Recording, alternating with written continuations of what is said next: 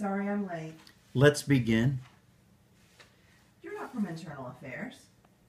DEA.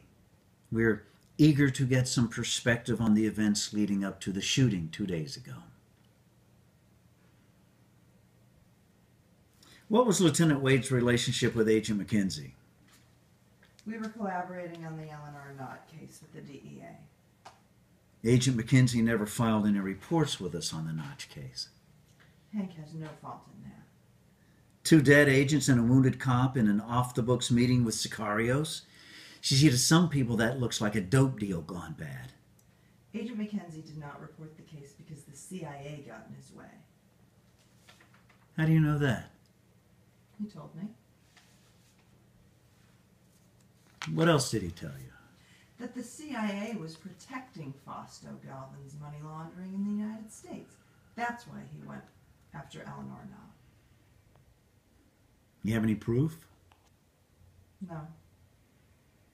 Why was Chihuahua State Police Detective Marco Ruiz involved? He was helping with the case. Agent McKenzie reported Detective Ruiz as a known associate of Fausto Galvan. That's correct. And yet you continue to work with him? Detective Ruiz and Fausto Galvin grew up together. Is Detective Ruiz on Fausto's payroll? He is not. Marco is an honest cop, not an easy thing to be in Juarez. Fausto Galvin put a hit out on me. Marco Ruiz interceded. He saved my life. He was instrumental in arresting Eleanor Knott and in saving the life of Lieutenant Wade.